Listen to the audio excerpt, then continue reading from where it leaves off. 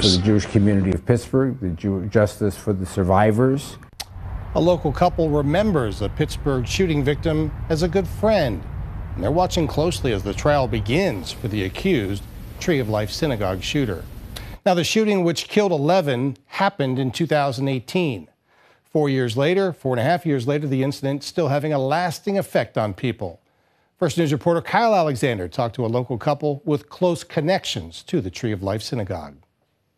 On October 27, 2018, 11 people were shot and killed at the Tree of Life synagogue in Squirrel Hill, Pennsylvania. 6 others were hurt. It was the deadliest anti-Semitic attack in American history. The trial of the suspect, Robert Bowers, starts today. Is unfathomable, but it's real. Rick and Ronna Marlin live in Liberty now, but Ronna grew up in Squirrel Hill. The Marlins were married at Tree of Life synagogue. They never thought anything like this would happen there. You don't imagine that anywhere, but that's the problem, is that in today's world, it can happen anywhere. The place that I was so comfortable with, isn't anymore. Ronna was close with the oldest victim, 97-year-old Rose Mallinger. Her daughter, Andrea Wedner, took her to synagogue that morning, and they were holding hands when the person shot her mother. There's a lot of connections here in our community to those folks, and a lot of connections in Pittsburgh as well.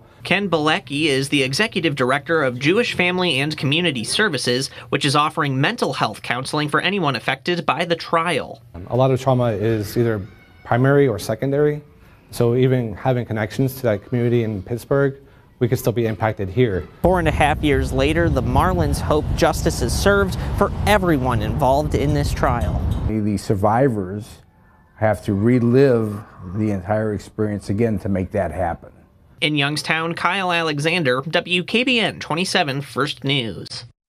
Hi everyone, I'm Lindsay Watson. Thanks for watching the WKBN 27 First News YouTube channel. If you want more video news, subscribe to our channel. And don't forget to download the WKBN 27 First News app for breaking news alerts.